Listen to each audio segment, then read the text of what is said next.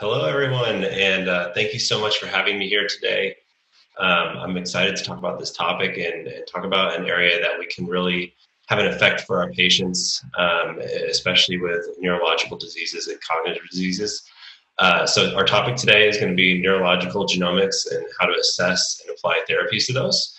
And specifically, we're going to be looking beyond the APOE gene. So there's APOE is the most common gene that gets focused on when it comes to neurological health and assessment for Alzheimer's disease and things like that. And so what we're really going to focus in on are some other genes that we can also pay attention to with our genomics. So our objectives for today will be to discuss the relevance of genomics in neurological assessment and therapeutics, provide a basic overview of GenomicInsight and Opus23 Explorer, review the genes and SNPs associated in the neurological report within GenomicInsight, discuss other relevant genes and SNPs to check on outside of that report, and then we'll also do a live curation so you can actually see how we will put together a report for a patient who's either concerned about having risk factors or someone in the early stages of this disease. And so just a quick overview of both GenomicInsight and Opus23 before we get started.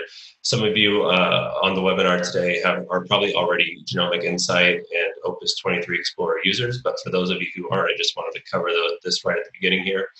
So GenomicInsight is a test that reports on over 5,000 SNPs in one comprehensive functional DNA test, and it's a saliva test.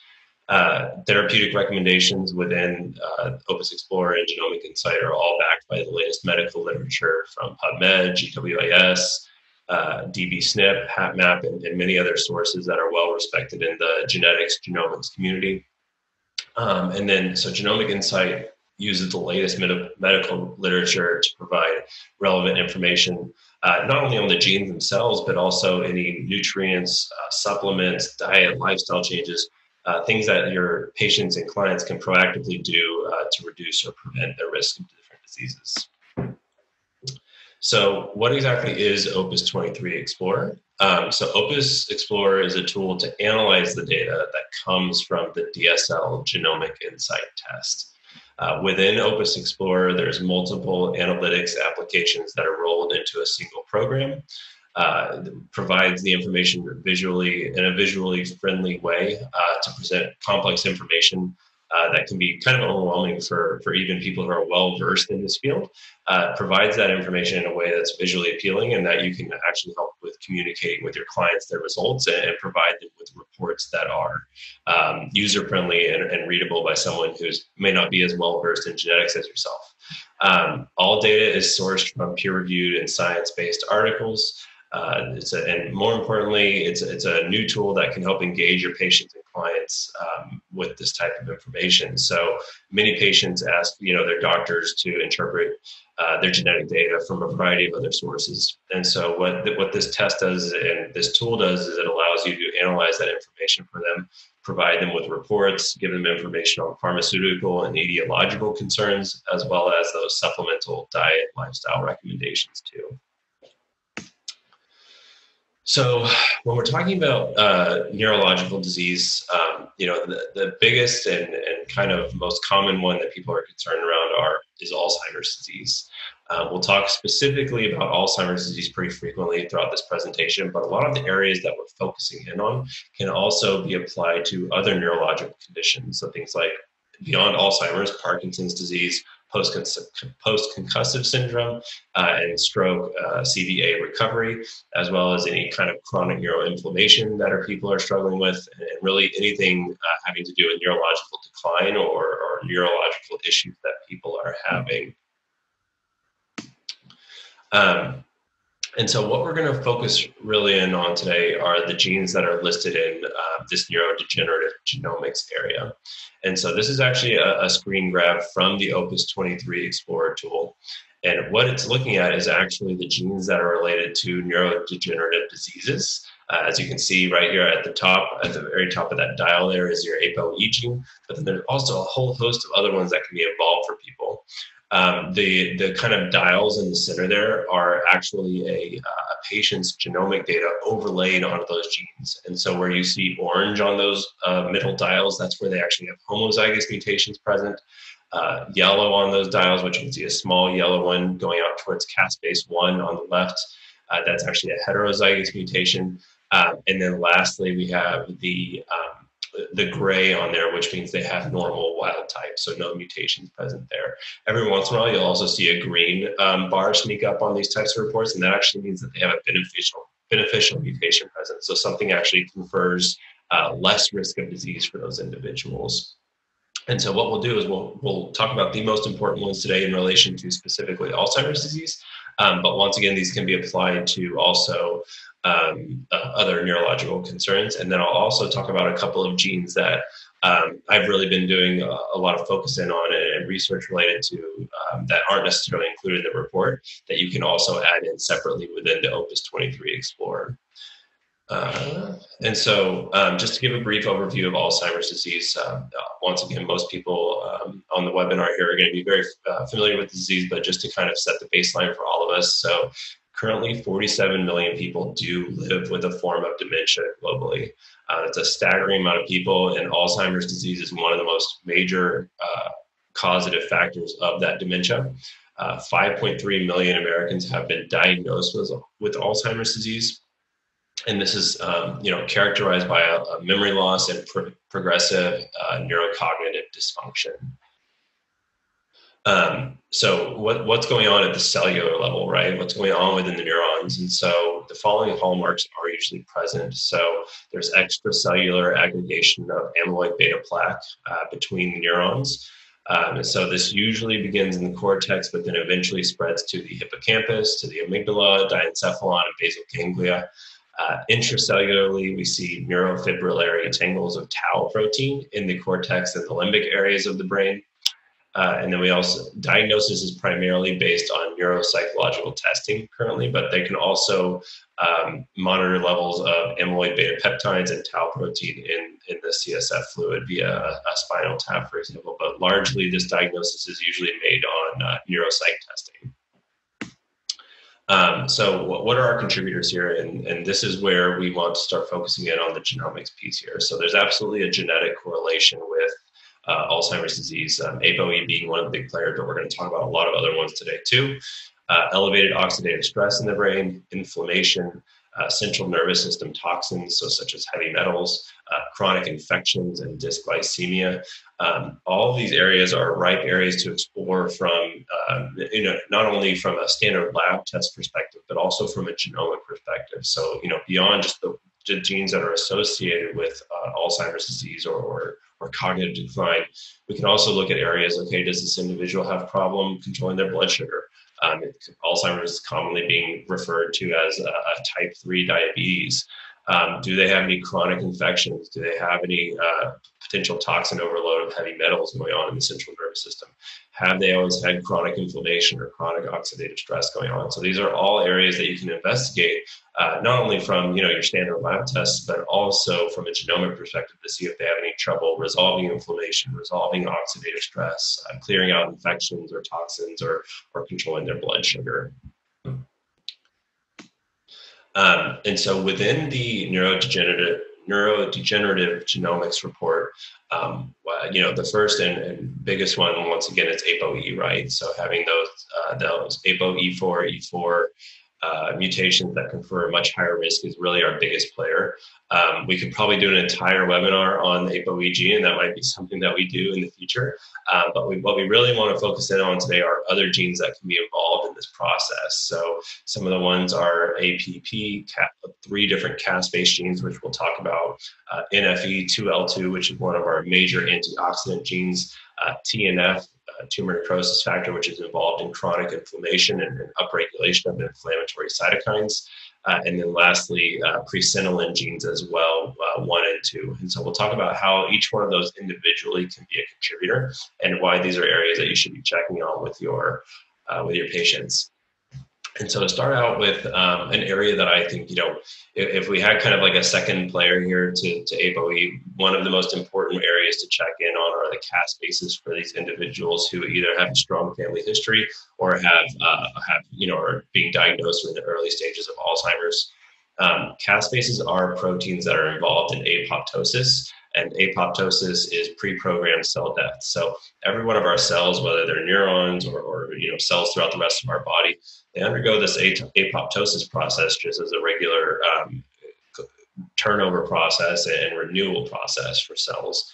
And so this is a pre-programmed process that's actually a good thing that should occur for people.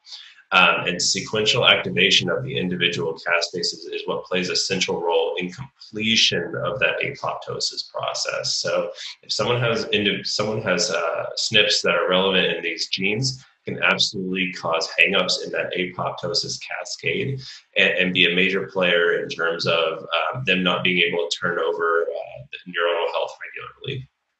Caspase 3 is the predominant caspase involved in cleavage of amyloid beta precursor proteins, and caspase 1 and 8 are being studied for their roles in the pathogenesis of Parkinson's disease. So as you can see here, absolutely involved in sort of these neurological diseases, both amyloid beta plaques, so obviously Alzheimer's, but then also Parkinson's as well, is being investigated with these caspase genes. So some relevant SNPs for this. I'll spare you reading off the RS numbers every time, but I do have the RS numbers listed as well as the risk alleles. So the risk allele for this would be A. Just as a side note, anytime that we're listing out SNPs throughout this PowerPoint, those are included on the GenomicsInsight Opus23 Explorer dashboard. So you're actually able to check every one of these for your clients that you've run this test on and are using Opus Explorer for. Out to the right, so one of the most visually appealing and awesome tools that we have within Opus Explorer are these these agent expression fingerprints for specific genes. And so what we're looking at on the right side of the screen here is actually what agents have been shown to have research in affecting caspase 3 function, whether it's transcription, whether it's upregulating the activity of the gene, whether it's helping the overall function in general. These are the genes, or these are the agents that actually have some research in terms of what we can be focusing on to give people.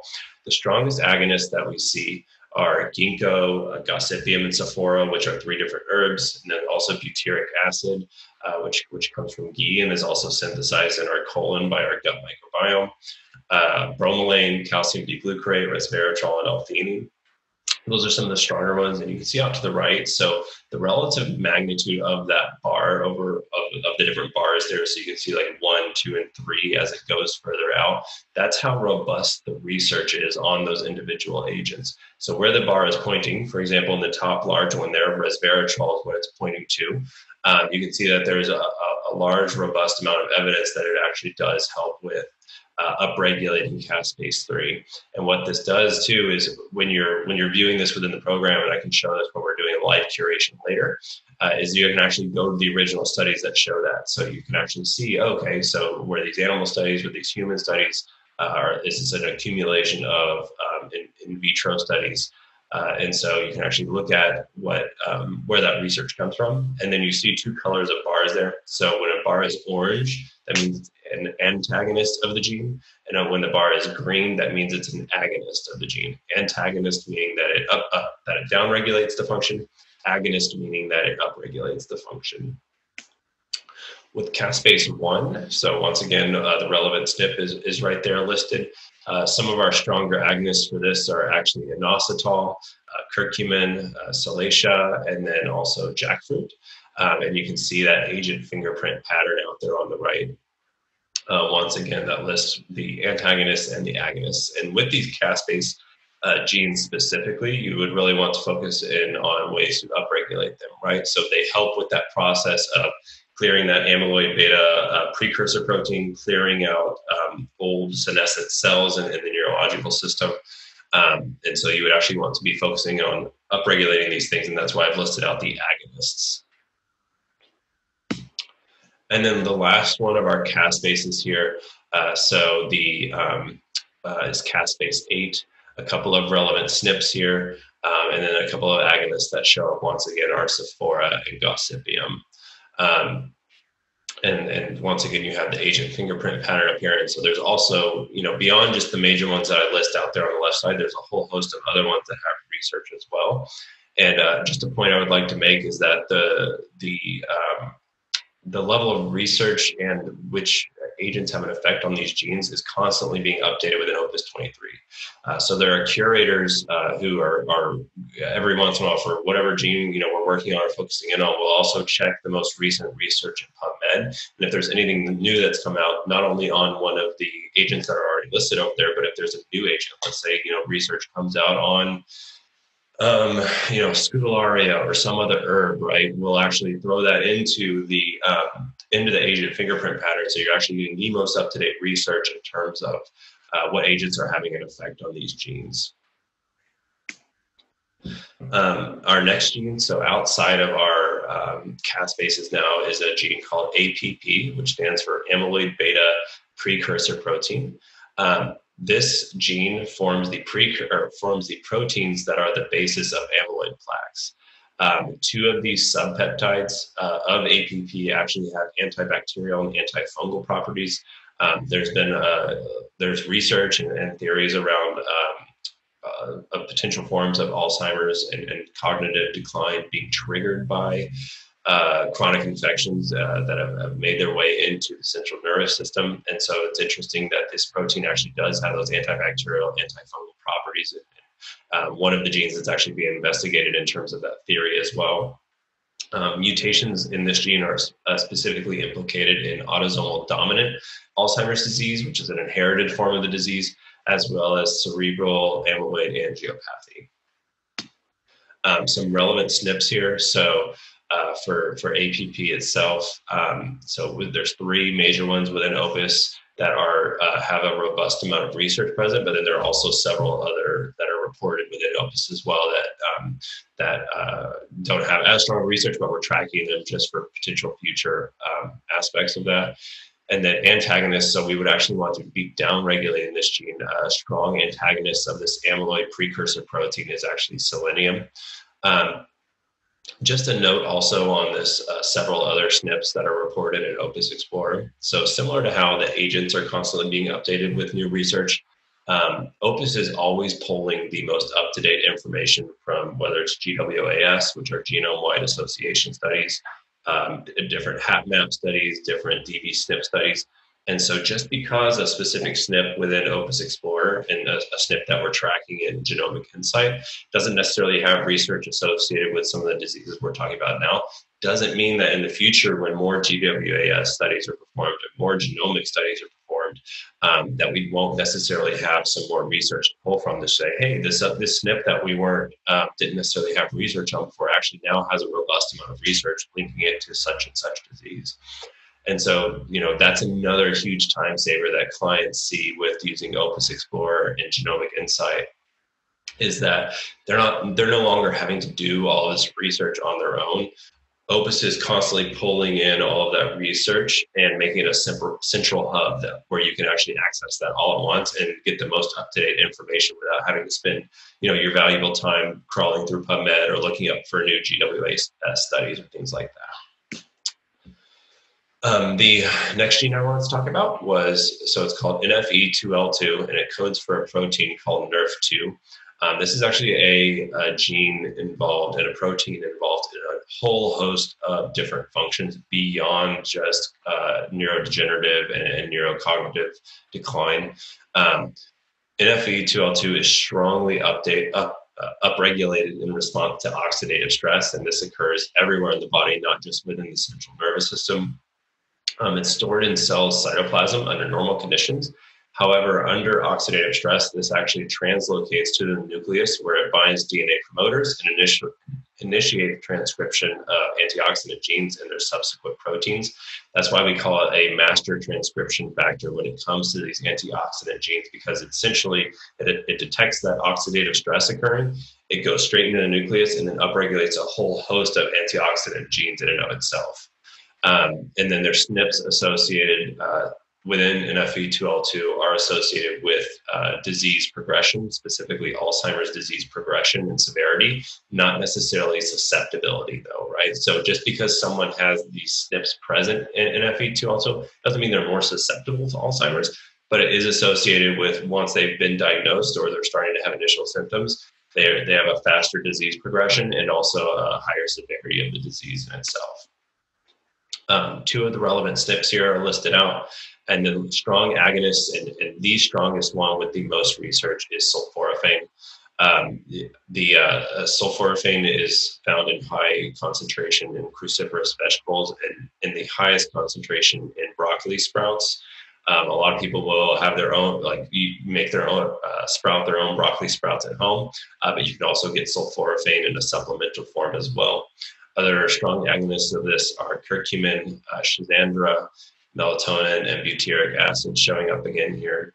And then beyond those out on the right, you can also see that agent fingerprint expression right there. And then a couple of other genes here. So our presenilin genes, so PSEN1 and PSEN2. Mutations in either one of these genes result in an increased production of longer forms of amyloid beta, which are more difficult to clear out after they've been produced because it's a longer protein there. They regulate APP processing through the effects on gamma secretase enzyme. And gamma secretase is an enzyme that actually cleaves APP. And so the way that the presenilins work is they actually upregulate this gamma secretase to actually start helping to clear out some of that amyloid precursor protein. And so when individuals have SNPs that are present in PSEN1 or in PSEN2, they actually have a more difficult time clearing out that amyloid precursor protein. A multitude of SNPs are currently involved in being researched in terms of their relation to Alzheimer's disease. And within Opus, this is one that is a good FYI for your patients, right? Not necessarily, we don't have any clear agents that have been identified yet. As research comes out, we're constantly updating this. But it is good to check this because it can provide patients information in terms of relative risk and relative risk of severity of Alzheimer's and other neurocognitive diseases. And then we also have tumor necrosis factor, TNF.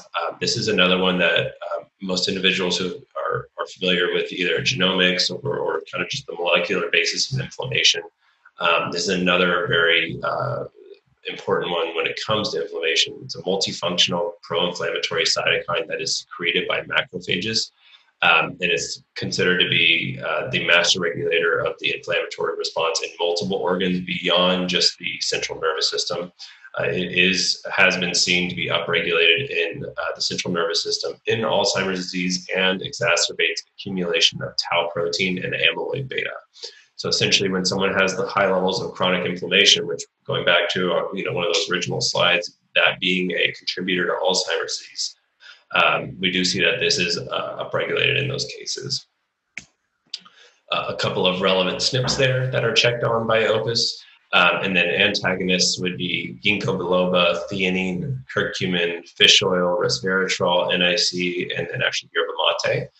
You can see out there on the right some other agents that are listed as well. And just to point this out too, so sometimes you'll see actually that there's an orange bar layered on top of a green bar, as you see on there for large arabinogalactan right now on the right side of that dial. That actually means that the research is conflicting. I should have pointed that out at the start. And so there's actually research that's shown that large can upregulate this gene and also downregulate this gene. And so, generally speaking, then, if you're wanting to go in a clear-cut direction, probably be, not a good idea to be using that because it's just the research is a little bit conflicted. And the reason we include that is because, we want to be including all research, not just ones that push, it confirms our thoughts that this was an agonist or confirms our thoughts that it was an antagonist. So anytime that there is conflicting research that we've dug into, you'll see that there's that combination of bars present. So that, there's a little bit of confliction there right now. And then some other relevant genes that I just wanted to touch on that I specifically have been really focusing in on and doing a lot of research on lately are these genes and proteins called neurotrophins. Two of the big ones, and you've probably heard of these before, are BDNF, which stands for brain-derived neurotrophic factor, and then NGF, which is nerve growth factor. So two of these that I wanted to also touch on before we started the live curation portion. So what are these neurotrophin proteins? So neurotrophin comes from the word the Greek word trophikos, which stands for nourishing. And so when you put those two together, neurotrophin means neuron nourishing. And so this is a class of proteins that are involved in the survival, growth, function of neurons. They perform actions in both the CNS and the PNS, peripheral nervous system, and central nervous system. They roles spanning from embryonic development all the way up to maintaining and nourishing mature neurons. They are secreted as precursors called pro-neurotrophins that are eventually cleaved to become mature neurotrophins. And pro-neurotrophins are also active. So these pro versions, even before they've been cleaved to become their mature versions, they are still active and performing functions. Specifically what actions they do. So neuroplasticity in the hippocampus. So it's involved in learning and memory. Neurogenesis, neuroregeneration, neuroprotection, cognitive enhancement, apoptosis, and which is that process of pre-programmed cell death that we talked about earlier. Just before I start talking about the individual ones, so there is a lot of research on the pharmaceutical side when it comes to these neurotrophins right now. They are mainly using recombinant neurotrophins and using those as medications. However, because of the strong effects that these have on the nerves, common side effects when, kind of like taking that sledgehammer approach, right, are myalgia, so muscle pain, arthralgia, which is joint pain, and then also just an increased sensitivity to pain in general. And so the pharmaceutical approach is to just kind of blanket upregulate all these things and use a really high dose of things. That is in stage 2 and stage 3 clinical trials right now, but they are seeing a lot of side effects. And so the approach that we take with these things is using different herbs or nutrients or supplements, things like that, to actually upregulate our endogenous production. So without kind of taking that, sledgehammer approach where we just dump a bunch of this stuff into the system, we actually do that subtle sort of endogenous increase in these to help overall function in general without, completely overwhelming the system and getting those, side effects that we want to avoid for our patients. So the first one is brain-derived neurotrophic factor. So this acts in both the central nervous system and the peripheral nervous system. Like I said earlier, it's secreted as pro-BDNF, which undergoes enzymatic cleavage to form BDNF. This supports neuronal survival, growth and differentiation, and genesis of new adult neurons and synapses, stabilizes those synapse dendrite connections. In the central nervous system, where it acts is in the hippocampus, the cortex, and the basal forebrain. And then in the peripheral nervous system, it acts in the retina, motor neurons, and skeletal muscle. It's involved in learning, memory, and sensory motor function. So obviously a wide-ranging effects if you're in regards to neurological function.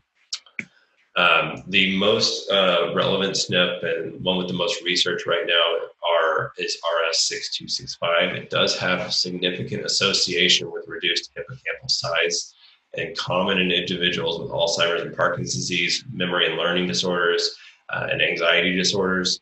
The TT genotype, which is when someone has a homozygous mutation present in that SNP, confers a 2.6x increased risk of motor skill, impaired motor skill learning, quicker mental decline in Alzheimer's. And then even the heterozygous version of that, so CT, actually still has a 2.6x increased risk for ADHD, depression, and a quicker mental decline in Alzheimer's as well. So even having a heterozygous mutation in this SNP does, kind of set off a red flag for someone who's been diagnosed with any of these things. Our major players when it comes to BDNF are lion's mane mushroom, Hericium erinaceus. A lot of research going on in terms of the nootropic and neurological effects of that mushroom right now.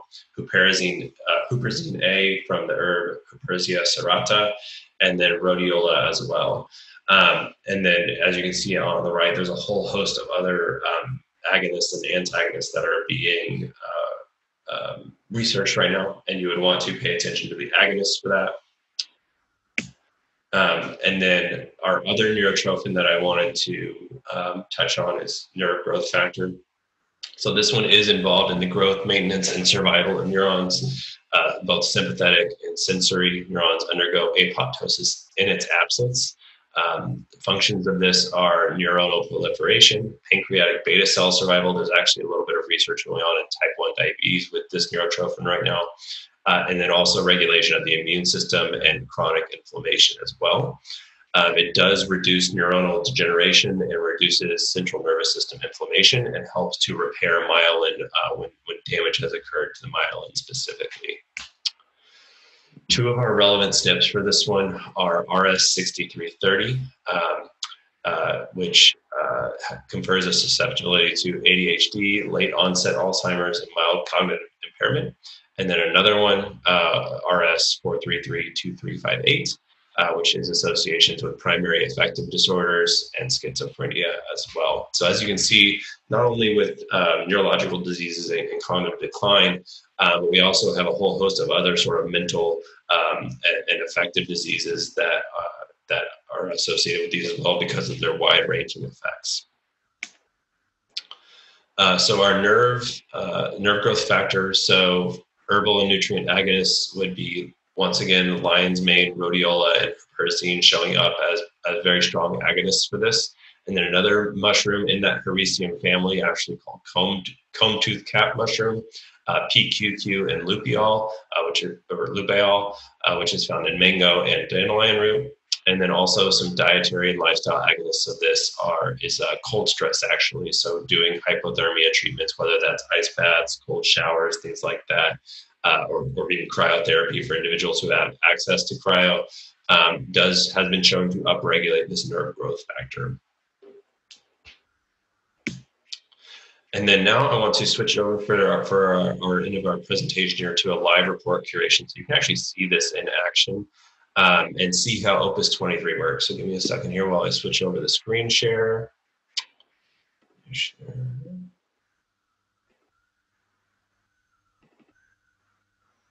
Okay, perfect. So you should be able to see my Chrome browser now, which has a, let me just adjust the size of this really fast so you can see the whole thing.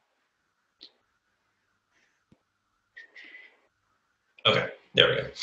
So you now should be able to see my Chrome browser, which I've got a dummy patient data, Jane Doe, uploaded right now. And so this is what you first see when you upload a patient into Opus23 Explorer. On the left side, just to kind of, for individuals who are currently Opus23 Explorer users, on the left side, you've kind of got your navigation bar here where you have your account management, where you can load different patients. So if you have multiple patients, this is where you would go to switch between that. And then you have all these data management tabs where you can actually go in and investigate your individual client's genes. And so when you've got a patient uploaded in here, anytime you click on these data management aspects, it's going to be analyzing and parsing through the genetics of that individual patient. And so specifically just to show the report wizard at the start here, you can just go in and click one of these specific areas and generate a basic report depending on what areas you want to customize, methylation, or what areas you want to focus in on. So methylation, detox, cognition, inflammation, all these different areas, you can just generate a blanket report based on that patient's genetics, print it out and you're ready to go.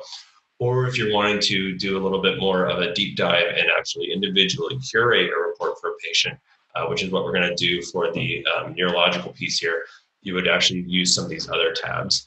And so just to go through them at the start here, your SNP navigator, which shows your all of the different genes that are being tracked in SNPs for this patient. You can go up here and put in the word Alzheimer, and it'll pull up all the ones related to Alzheimer. You can go in here and type in the word Parkinson, and you'll pull up all of every gene that has the word Parkinson in it.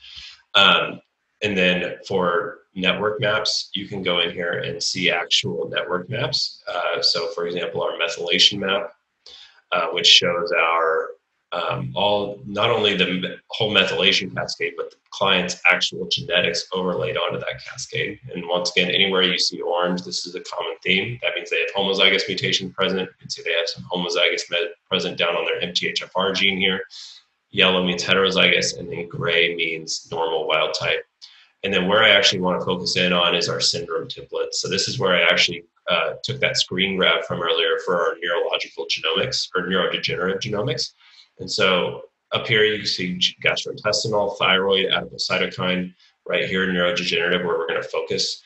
And then a whole host of other ones as you begin scrolling. And so when you have a patient coming in with a specific chief complaint or a specific chief concern, hey, I have a really strong family history of Alzheimer's. Hey, I was recently diagnosed with this, or my parent or my grandparent was diagnosed with this. This is where you can go in and actually individually curate all of the genes that this individual has positive for either homozygous or heterozygous SNPs, and actually generate the report from that. So I already went in and clicked this curate button, so I won't click it again. And when we click curate, that means it adds it to the patient's report. And then we also talked a little bit about those neurotrophin genes, right? And so what you can actually do is going back up to our SNP navigator. I'd gone in and I'd already typed in BD and F. And so you can see here where this little cure column is. That means curate. And so I click this button. You'll notice that the BD and F gene, when you click one of them, it does all of them for all the different SNPs. These ones down here are gray. This one, because I clicked on that gene to curate it, it's already blue. And then the other neurotrophin that we talked about, or growth factor, is right here. And so you can actually go in and click those as well. Once again, when you click one of them, it clicks both the SNPs. And then, so now on my curation report, not only will it have all those neurodegenerative genomics on there, but it will also have the individual genes that I selected. And then lastly, on the prescriptive tools, so if you want to recommend some specific herbs or nutrients or supplements, I've gone in based on them having some SNPs present in their NGF, in their BDNF, and some of the individual neurodegenerative genes that we had talked about. I had gone in and actually already chosen a couple of the herbs that are based on those. And so once again, those are already checked because I had gone in advance so that didn't spend a bunch of time searching for everything during the presentation. And then lastly here, so after you've gone in, so I've clicked a couple of the genes that I'm interested in. I clicked the neurodegenerative syndrome, and then I picked some agents that I want to recommend based on those genomics and based on their clinical presentation. You come down here to the curation editor, which will show everything that you clicked. So once again, it shows BDNF, NGF, neurodegenerative genomics, and then also the 4 prescriptives that I recommended.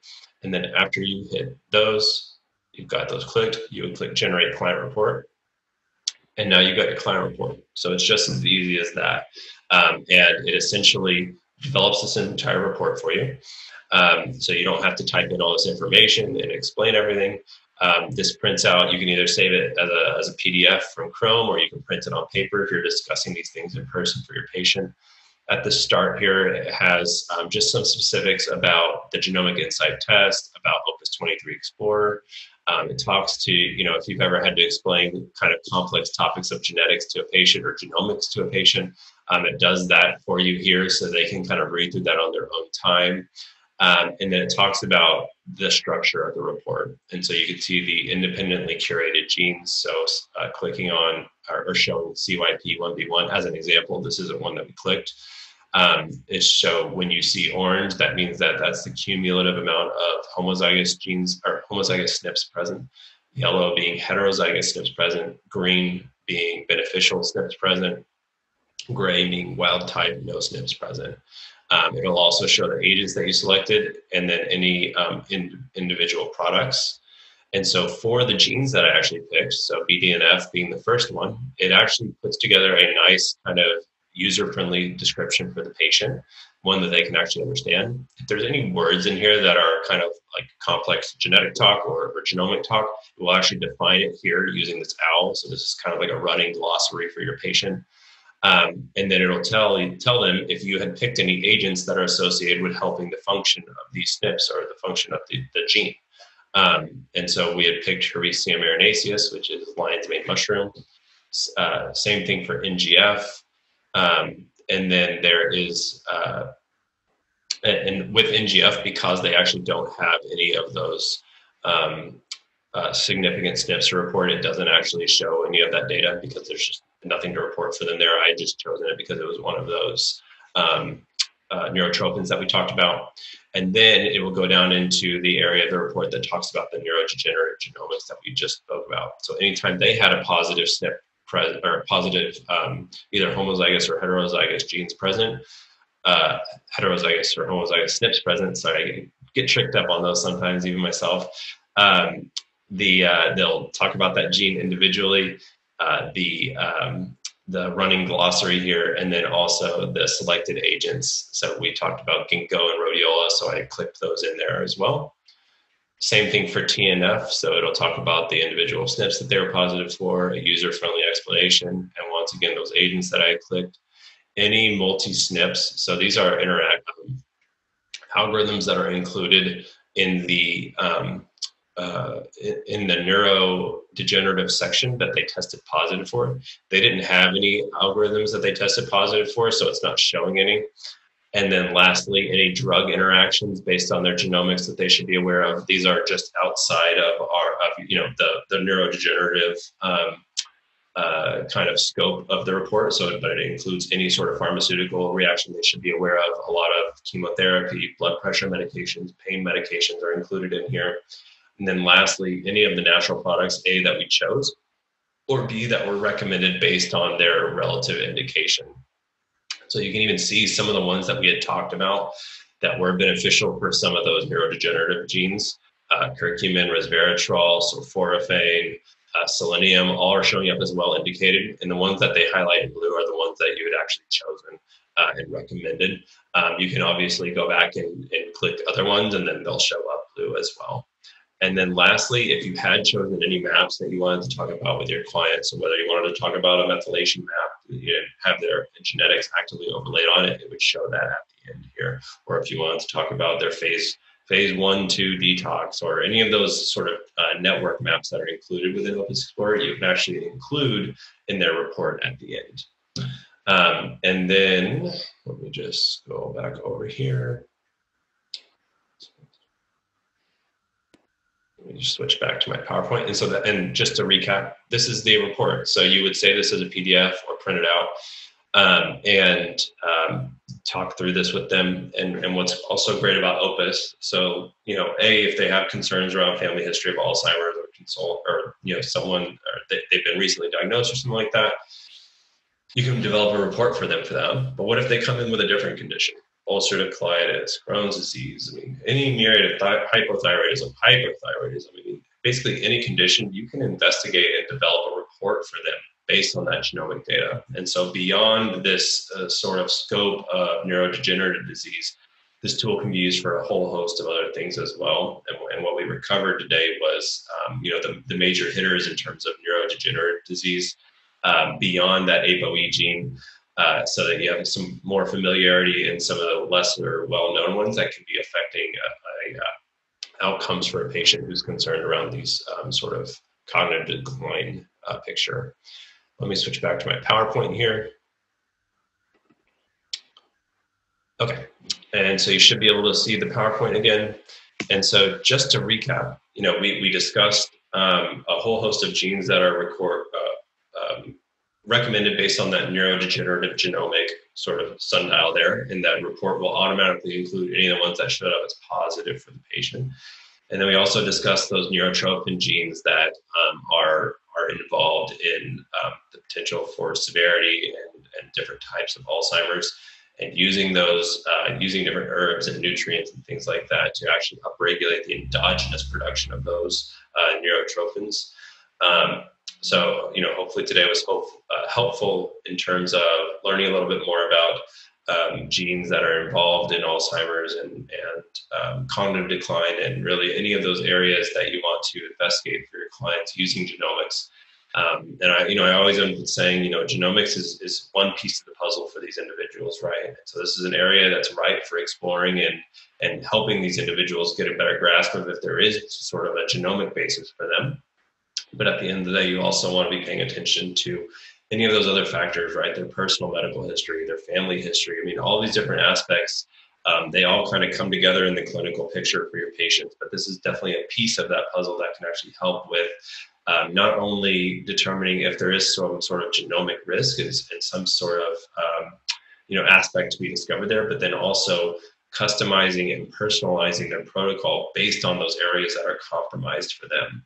And so, if they don't have any mutations in the neurotrophins, if they don't have any mutations in some of those neurodegenerative genomics that we talked about, that's also good information, right? So that there's maybe more of an environmental or external factor in play here. Whereas if they show up positive for a whole host of those SNPs and a whole host of those genes having mutations, then you need to focus in and hone in on those things as well. And so, thank you so much for taking the time to watch come to the presentation and come to the webinar today. I really hope you enjoyed it, and thank you again for attending.